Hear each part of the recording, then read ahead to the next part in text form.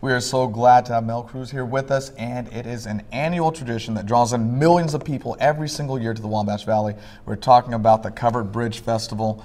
Tell us a little bit about it, Mel. Well, I'm here to represent Tangier, where we have the buried beef in the ground. Absolutely. The buried beef was started over 40 years ago. We have a pit in the ground where we burn wood all day and then cover it with sand and put the beef in and cover that with a lid and then sand and leave it 14 hours, and when it comes out, it's delicious. Oh, that sounds good. How long has that been happening? Over 40 years, about 43 years, I think. Wow, wow, wow. So, okay, that's just one of the many parts of it that goes along with it. Which group comes together to do that?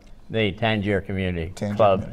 And really, it's not really a club. We don't have any membership dues, just everybody in the community pitches in. It's a way we maintain a community building and a community ground, a playground for the kids, and the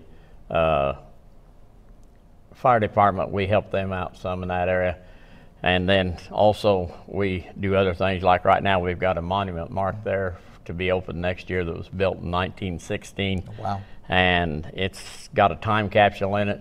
Everybody says, what's in the time capsule? And we'd like to know just as well as anybody else. We know what was put in it somewhat, but we don't know what's in it now. That's fantastic. So one more time, when is that going to be open? May the 21st of 2016 is when the time capsule will be open. Okay, so this is just one of the many events that are going to be happening at the Park County Covered Bridge Festival. Just talk about why that event is so important to the community. Well, it was started as a way for the community to make more money, the whole community, and it's growing really by leaps and bounds in some areas. We're probably the closest to the traditional way it started with everybody.